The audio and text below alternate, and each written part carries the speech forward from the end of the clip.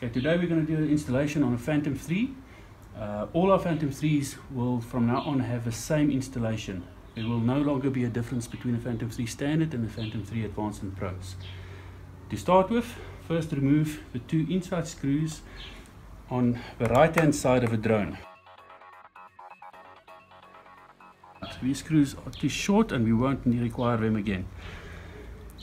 Bring the unit in from the bottom, in place, clip the boom in place and keep the boom in the center of the gimbal. Let's add the two screws. Just one, two, and tighten them down.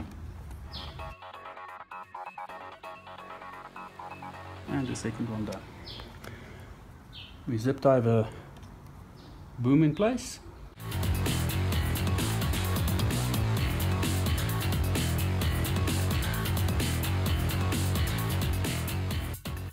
And snip those zip ties off.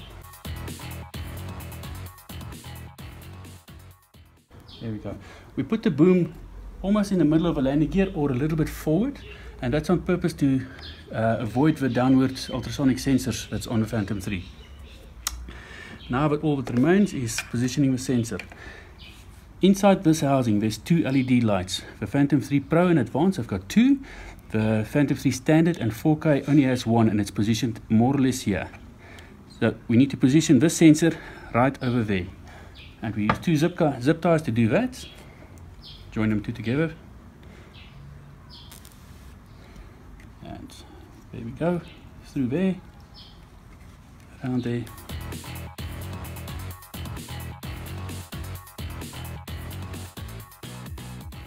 Nice and tight.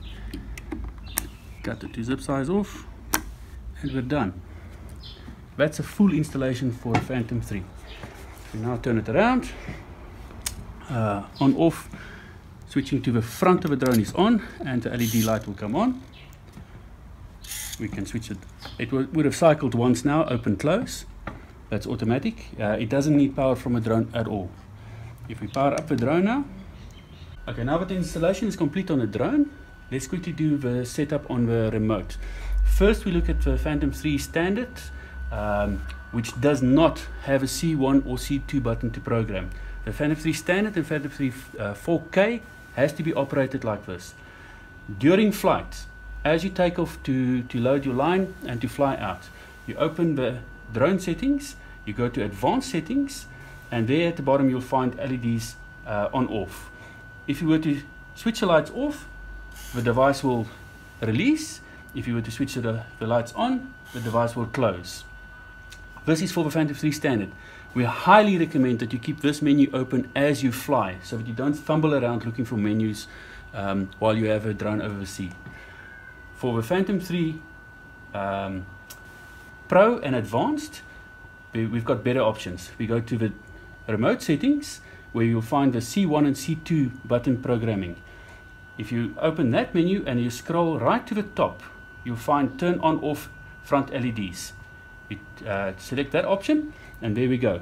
If we now go out of it and we press the back button on the remote, the device will, because the lights are off, it will now drop, and if you switch the lights back on, the device will close again. It's really as simple as that. That's a installation fully complete.